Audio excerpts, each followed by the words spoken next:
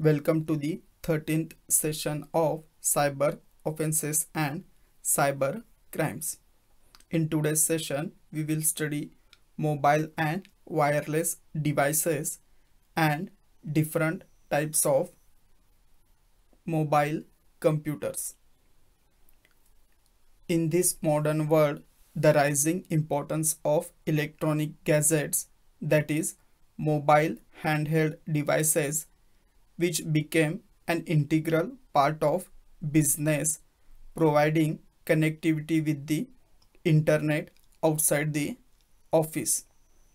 That brings many challenges to secure these devices from being a victim of cyber crime.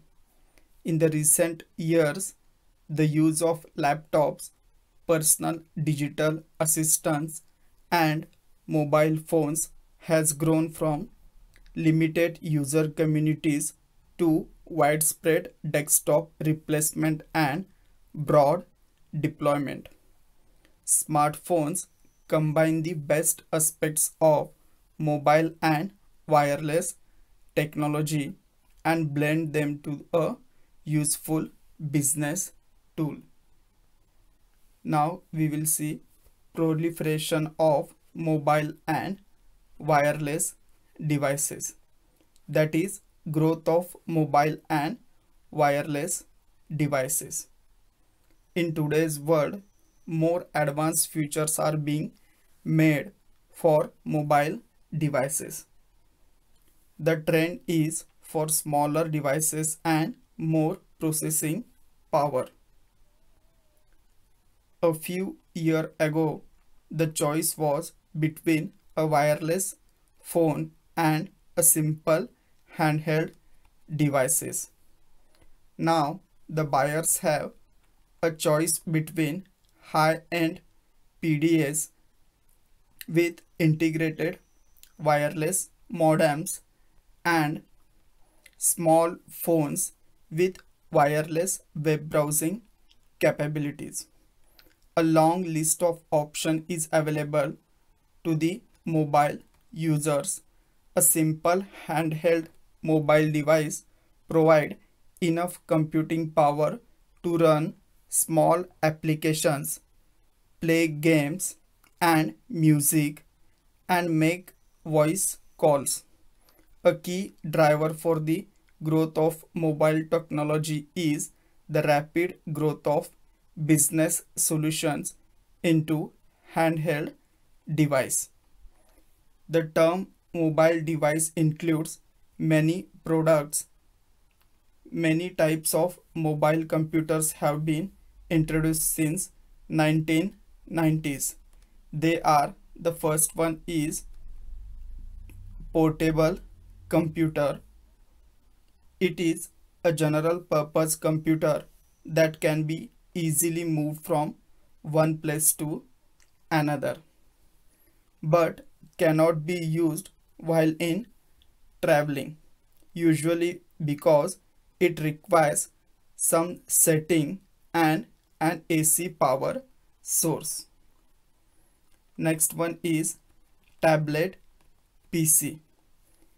Here keyboard is not attached to the tablet PC. It's look like a slate or a paper notebook and has features of a touch screen with a writing ability and handwriting recognition software. Tablets may not be best suited for application requiring a physical keyboard for typing, but otherwise capable of carrying out most tasks that an ordinary laptop would be able to perform. Next one is internet tablet. It is the internet appliance in tablet form. Unlike a tablet PC, the internet tablet does not have much computing power and its application suite is limited. Also, it cannot replace a general purpose computer. The Internet tablet typically features an MP3 player and video player, a web browser, a chat application, and a picture viewer. Next one is personal digital assistant, that is PDA. It is a small, usually pocket-sized computer with limited functionality. It is intended to supplement and synchronize with a desktop computer, giving access to contacts, address book, notes, email, and other features. Fifth one, ultra mobile PC.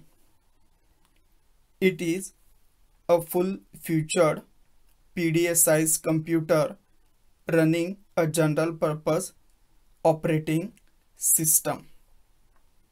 Sixth one, smartphone.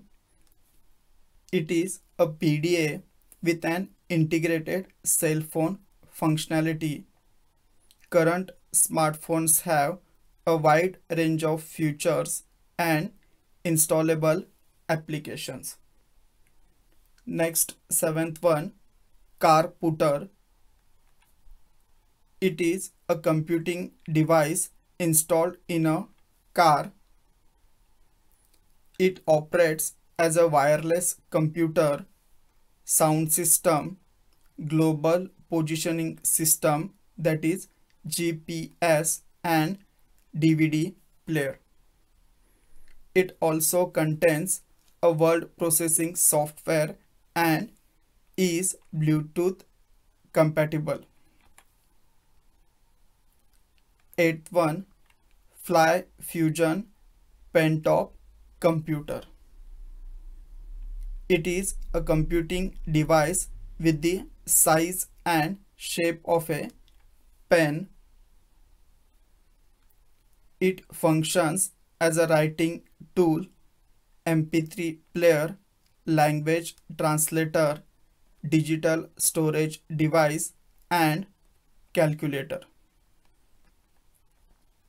Wireless refers to the method of transferring information between a computing device and a data source without a physical connection. Not all wireless communication technologies are mobile. For example, lasers are used in wireless data transfer between buildings but cannot be used in mobile communication at this time. Mobile simply describes a computing device that is not restricted to a desktop. As more personal devices find their way into the enterprise, corporations are realizing cybersecurity threats that come along with a benefit achieved with mobile solutions. Mobile computing does not necessarily require wireless communication. In fact, it may not require communication among devices at all. That's it for today's session. In next session, we will study trends in mobility.